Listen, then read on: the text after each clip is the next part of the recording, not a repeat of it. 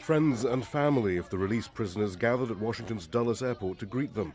Both they and those who landed in the U.S. expressed their surprise at what had happened.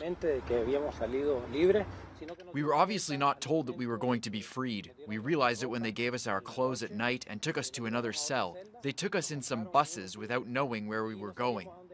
Among the prisoners, those who led the 2018 protests against the government and those with connections to NGOs that received U.S. funding, accused of attempting to overthrow President Daniel Ortega. The opposition and the U.S. have maintained that these were civil society figures attempting democratic change through the ballot box.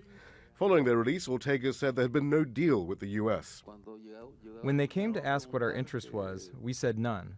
Let them take them, that's all. It was not about negotiating. We are not asking for sanctions to be lifted. We are not asking for anything in return. It is a matter of honor, dignity, patriotism, and for them to take their mercenaries away.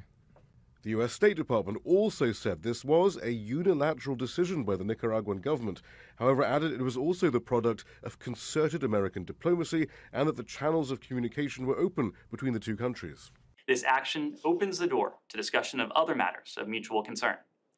The United States remains committed to a dialogue with the government of Nicaragua on these and other matters and will continue to support the Nicaraguan people.